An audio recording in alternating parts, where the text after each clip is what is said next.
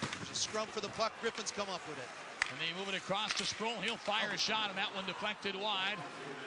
Played by Sheahan, though. His pass blocked, came free now to Patrick Eaves in the right wing corner. Back to the line to Almquist. Far circle for the one-timer by Sproul. He fanned on that. But in goes Sheahan to play it.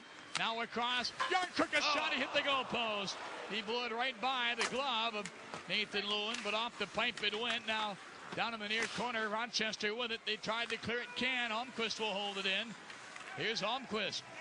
Boy, the patience with the puck these guys have is incredible. Really is. Look at Sheahan this. in front of Eaves, a shot Oh, at the hit the post. post again. Rebound, they chopped away at it, and the goaltender Lewin diving, able to get a piece of that and deflected out of play. You gotta be kidding me. 2 posts in under 30 seconds. Unbelievable.